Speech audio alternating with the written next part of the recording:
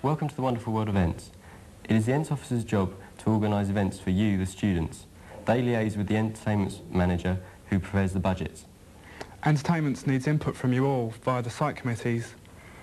There are many other opportunities for you to get involved in Ents.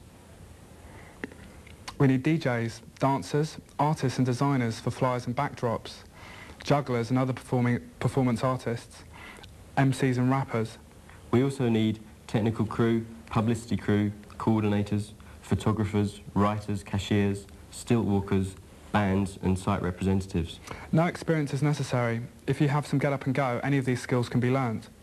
All of these roles have some degree of reward, ranging from the Ents pass, which is worth up to £200, financial payments and experience and contacts with the entertainment industry.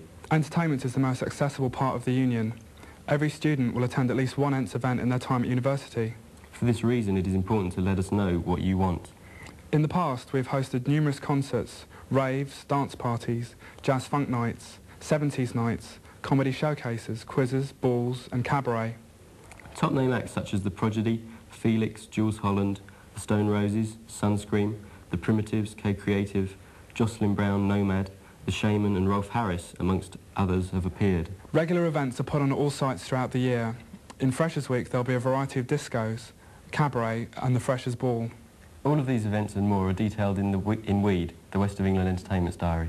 If you're interested in getting involved, come and see us on the stall at the Freshers' Fair. On the other hand, you can come up to the Student Union on the 4th floor of F Block at Cold Harbour Lane.